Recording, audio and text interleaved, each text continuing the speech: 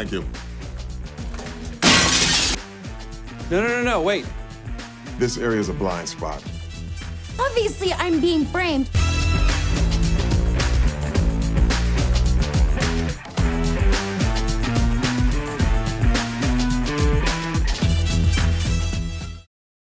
Scully, are you hurt? Is that blood? It's glitter. There was a box on Jake's desk. I opened it and it just exploded. I can't feel my face. And not to be rude, but is that something you can normally feel? Oh, right. I guess I'm fine. Jeffords, evacuate the precinct. I'll contact the bomb squad. No, wait. I think this actually might have been a prank that malfunctioned. Look, the box was connected to a tank of compressed air under the desk. It was supposed to shoot glitter at whoever opened it, but something must have clogged the pressure release valve and the tank exploded. Wow. The silver lining is no one got hurt. And the lead lining is that this prank caused significant property damage in the precinct. Fair point, but we do shatter a lot of glass around here. And either it's Rosa who's disappointed in her BuzzFeed results, I am not a Blanche. or Charles trying to bro out, Up too fast, dude! or just Terry gently shutting a window and forgetting how strong he is.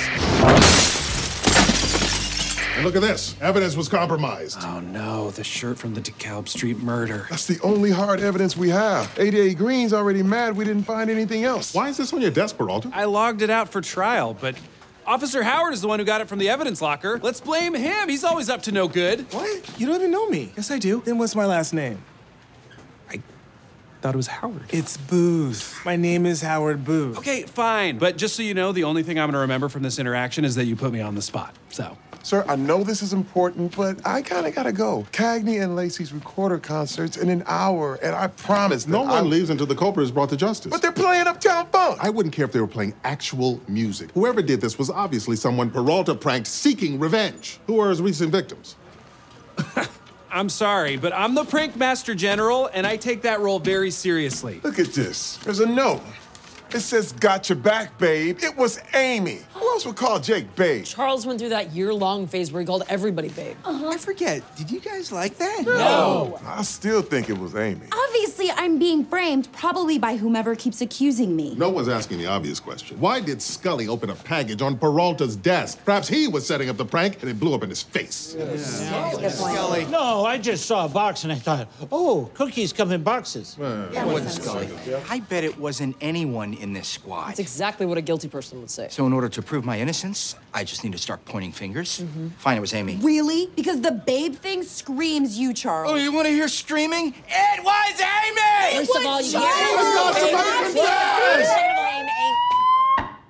Well. What do we have here? It appears a crime has been committed and no one will confess. Doing a German accent? I was going for Belgian, like in Murder on the Orient Express. You sound like a Nazi. Okay, not a great note to hear. I'll just use my normal voice. The point is, a crime has been committed and someone in this room did it. There are 7 suspects, all with means and motive. It appears what we have is a classic whodunit. The phrase whodunit is a grammatical abomination. Please use the proper term, a who has done this. I will not. However, in order to solve this case, we need the very finest of detectives.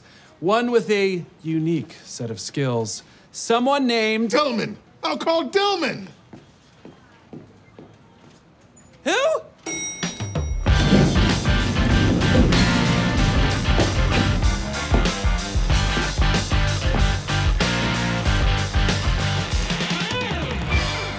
I hear you need some help with the who has done this. Squad, meet Detective Frank Dillman of the San Francisco PD. He is in town and we were supposed to have lunch tomorrow, but I asked him to come down because I need an objective set of eyes on this. I can be objective. Then tell me, how do I look today?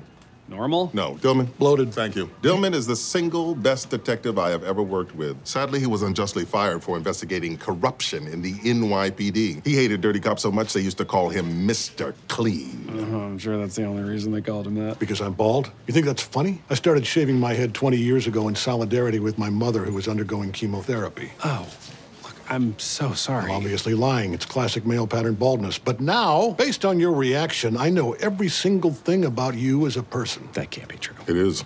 You're cooked. All right, let's get started. I want written statements from every witness, personnel files for the entire squad. Of course, I need to have this desk dusted for prints, see if we get a hit on the AFI system. Somebody could maybe get rid of those pigeons. Of course, I'll need to see any surveillance video. Unfortunately, this area is a blind spot. The camera that covers it broke 2 weeks ago and hasn't been fixed yet. Really don't want me to see that security footage, do you, Lieutenant? I wonder why. I was just stating the facts. I didn't do anything to the camera. I never thought you did, but now I know every single thing about you as a person. Everyone back off. Dillman has the scene. Man, this sucks. This case would have been the perfect chance for you to prove to Holt that you deserve that task force. Yeah. Maybe it still is. Holt thinks Dillman's the best detective he's ever worked with. So what happens if I solve the case before him? Then I become the best detective Holt has ever worked with, and he has to give me the task force. Dillman thinks he knows everything about me as a person, but there's one thing he doesn't know.